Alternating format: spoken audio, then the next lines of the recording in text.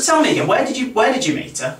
What? Where did you meet her? Malta, I met her in Malta. Malta? You've been to Malta? Yeah, I got some meat, I met her with some meat in Malta. Right, well, so you met her with your meat in Malta? Yeah, she had a brother called Peter, so I met her with Peter with the meat in Malta. Right, was that on the metro? Yeah, so I met her, I read the metro, I met her with the meat in Malta with a brother called Peter, and he was a potter.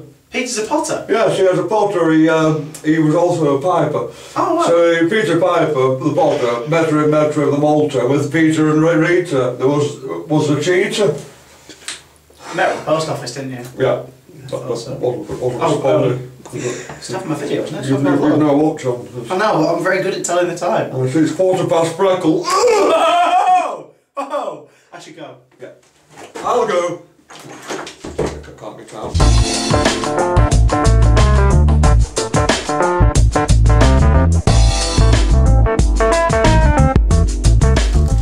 Nobody panic! I made it!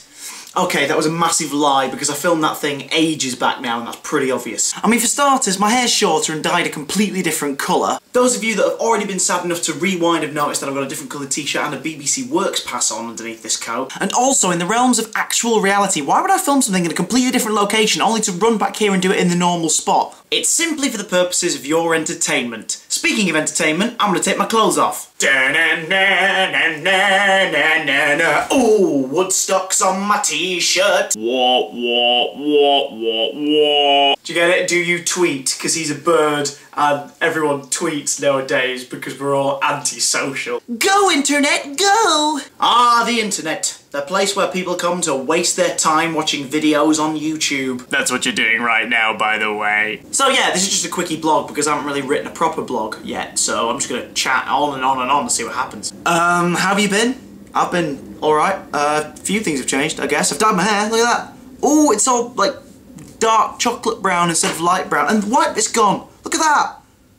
That's because it's been dyed. I did ask the hairdresser if they could keep the white bit because without it, I'm no longer Snowy. Yep, for those of you who've always wondered, the reason I'm called Chris is Snowy is because I have a natural clump of white hair on my head, but right now it's kind of gone. Well, I say that's the reason. That's one of two reasons. The other one I'll reveal in a video at some point, but that's not for now. I'll wait until you're older, you naughty, naughty people. Stop asking me. Stop asking me. Did I just ramp up the camp? Some people have asked me, did I dye my hair for Red Nose Day in Comic Relief? I didn't, though. Though I did have a great time at Comic Relief. I mean, check this out. Oh, that's a photo there of me with, like, people, and there's another one, and there's another one. Look, there's all the people, and they're famous and that. In fact, if you go on the official Comic Relief channel of this year's Red Nose Day, which I'll put here, hello, you can see a video of me and a few of the other guys from CBBC in a chorus singing Take That's Never Forget at the end of the night. It was 2:15 in the morning, we were very tired, and I don't think anyone remembered the words. The best part's where they do a close-up on Jimmy Carr, and Rick Astley holds the mic to his face, you know, to get him to sing, and he just sort of goes...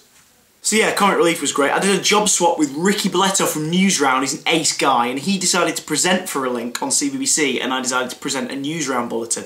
I was petrified. It was the most nerve-wracking thing ever, because there wasn't a talking dog to help save the day. It apparently went up... oh, sorry. It apparently went up... oh.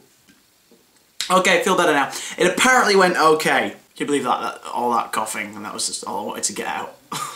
So in other random news, Gallifrey IV, the fourth series of, well, Gallifrey from Big Finish Audio was released this week, I believe, and it's the one where I'm in 3 of the stories, and it looks something like this.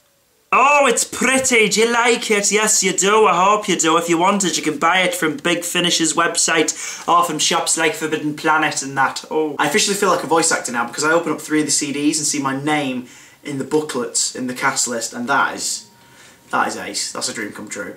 The review video started not so long ago, kicking off with an Alien vs Predator set, which I told you about in my last vlog, and my latest ones are the Batman Arkham Asylum figure set reviews, which you can see here. Oh, go on, give them a click. There's Batman, Scarecrow, Harley Quinn, and Joker. Feel free to take a look at them, guys. Even if you're not a fan of toys or a fan of video games, they're quite cool. It might convince you to buy 1 or 2 things just to have on your mantelpieces, and if you don't have a mantelpiece, you can put them on your head. Because this city is full of people who are willing to believe in good. Batman reference, old chum. So yeah, you've got all these cool videos here, and if you want to see what Keith Teeth got up to for Comic Relief in his spreading of awareness of Red Nose Day, then click here. I probably should have thought that one through. Hang of all this raising money malarkey. Oh, James, you're such a silly sausage. Oh, that reminds Meat! Meat paste! Yeah, but, hey, that's not come out of here. If you donate £4, you can get a fourth jar. Fourth jar of meat paste. You can cake it up on a big old cracker and a big mountain of meat. Meat paste sandwiches for everyone. On me. Please watch Red Nose Day tonight. Or if you watch this video tomorrow, watch it on sort of catch up. I'm not sure how it works. I'm not a doctor. I can promise you that.